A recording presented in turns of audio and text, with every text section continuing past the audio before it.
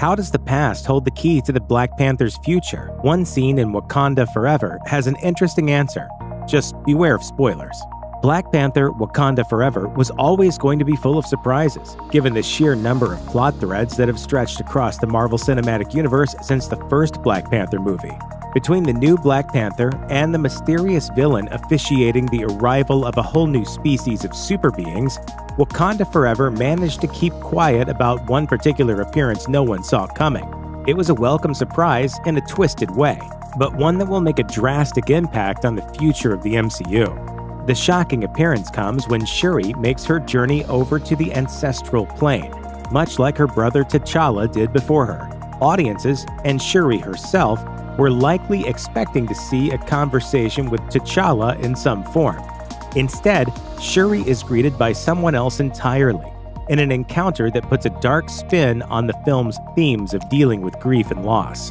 It's the reunion no one wanted, but secretly did deep down, when Shuri encounters the spirit of her late estranged cousin, Eric Killmonger Stevens.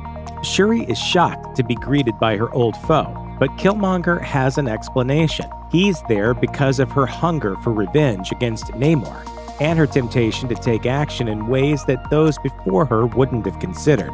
These very same tactics led Killmonger back to Wakanda for his attempt at the throne in the first place. I'm exercising my blood right. The challenge for the mantles of King and Black Panther. While the unexpected encounter may have been nothing more than a warning for Shuri, it's one that lingers in her mind even after she leaves the Ancestral plane.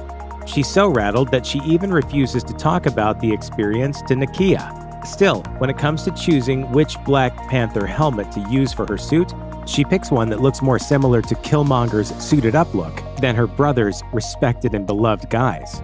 The dots and golden streaks hint that his influence still lingers, and may continue to do so whenever the Black Panther returns. When it comes to the future of Shuri's time as the new Black Panther, Killmonger's impact on his cousin through their short meeting on the Ancestral plane might be far from over. While the film saw the Wakandan princess going back on her original declaration to Killmonger and sparing Namor's life instead, Shuri's secret may have lasting effects, the consequences of which may manifest in future MCU projects. This type of morally gray plot development would make Shuri a far more complex and exciting hero, which isn't to say that she hasn't proven herself worthy already. Imagine if the news were to get out that it was Killmonger that Shuri saw during her visit to the Ancestral plane, rather than her mother or brother. How would it go down with the neighboring tribes of Wakanda if it was revealed that she had gained her new power by speaking with the enemy?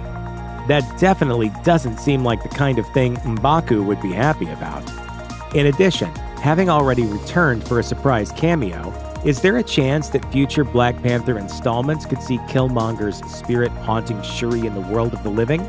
It would give us more time to spend with Michael B. Jordan's beloved Nasty Guy, and would allow for the development of a dark layer to the newest protector of Wakanda. For the people of Wakanda, death is not the end, and Shuri's time as the new Black Panther is only just beginning.